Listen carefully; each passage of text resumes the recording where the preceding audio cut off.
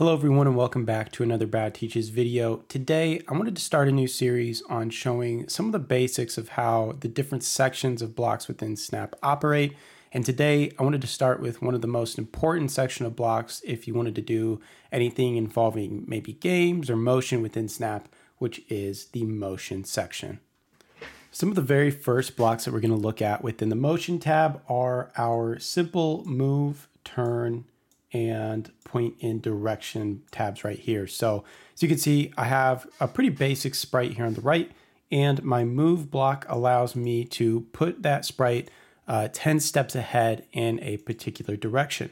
Now, of course, here it's really easy to tell with my sprite what direction that is because it points, but move 10 steps always goes in whatever your sprite's forward direction is. And we can change that forward direction with one of our turn or one of our different directionary or degree blocks. Here I have turn clockwise 15 degrees. Let's say I wanted to do 45 degrees, which would be a little bit of half of the quarter of the screen, right? We can see I can do that. And once I hit that twice, we are now pointed downwards, which is 90 degrees and a 360 degree motion. Let's say that I wanted to do a specific angle rather than just adding on to whatever my angle is now. Well, I have the point and direction block right here, which allows me to do that. I can manipulate this little toggle right here to go all 360 degrees, or even better, I can type in and I can say, let's go somewhere like 175. And when I click, you can see I go off just a little bit from where I'm at. But if I do 270, I'm now pointing in the left-hand direction. It's going to be very useful when you want to orientate in a specific direction every single time. In addition to being able to point in a specific amount of degrees, I can also point towards different objects. You see, I have the point towards block outside, and right now the mouse pointer is selected. And anytime I click this, it goes towards where my mouse is on the screen, which can be useful if you have maybe the mouse pointer, so you want to point towards the user wherever their mouse is on the screen if you're playing a game, or it might point towards a particular other sprite. In addition to pointing, we can also go to specific areas of the screen. So right now, let's say I want my sprite in the center with 0, 0, I can achieve that. But what if I want to put my sprite a little bit to the right-hand side and a little bit further up? You can see I can change that now, and I can go to specific coordinates, or of course later, maybe coordinates that I specify through a variable. We are able to go to different positions that might be named. So a lot like how we had the point towards mouse pointer, here I now go towards my mouse pointer, but instead I'm going to pick random position, and you can see now my sprite will go towards these different positions on screen, which can be nice for a little bit of randomization. The blocks that we just looked at will move our sprite instantly to the place that we have specified. In the case of this block right here, go to random that I just showed, we go pretty much instantly to any spot on the canvas. But what if I want to do that in a specific time frame, or I want to do that maybe smooth or even slow? Here you can see that I can set a number of seconds to take my sprite to get to a location. So if I move my sprite maybe right here to the corner and I want it to go to the center, I can click and you'll see my sprite slowly moves to that location.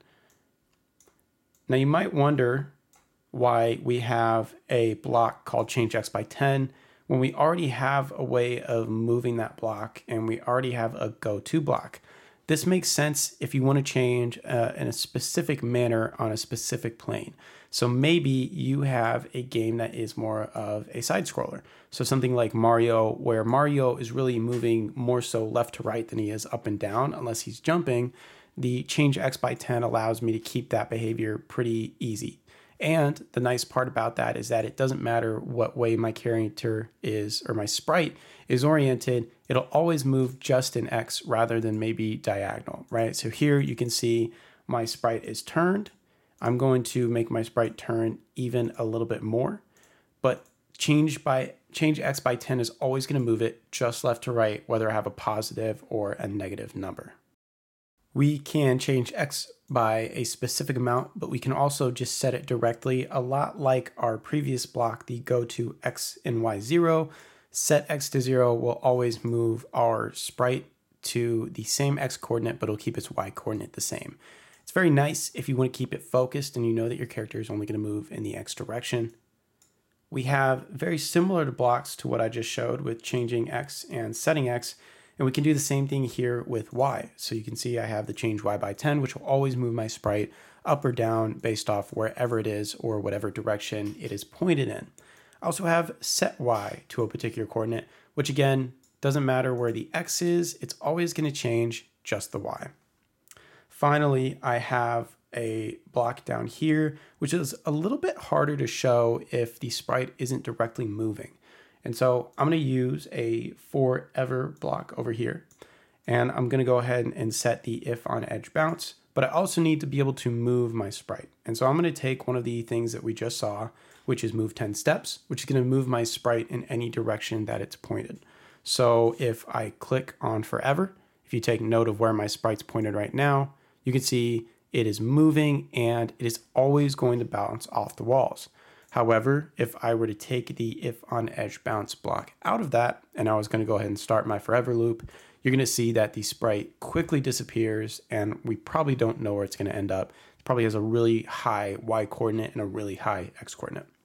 Matter of fact, we can actually see those coordinates by pulling out some of our definition blocks right here. So I can no longer see my sprite. I've stopped my script, but if I want to click and show my X and Y position and the direction, you can see just how far my sprite actually is and the direction it's pointed in. And if you click over here, we can see that reported right there on the screen, and we can later access that as a variable if we so want to. Of course, you can always make your own blocks for motion, but that takes us through the end of all of our motion blocks. And some of the most useful that we're going to use if we ever come to creating a video game or use sprites on the screen to show off maybe some graphic user information, or if we start using our pen blocks like I'll show in another video. But I just want to thank you all for watching, and please, I'll see you again on the next video.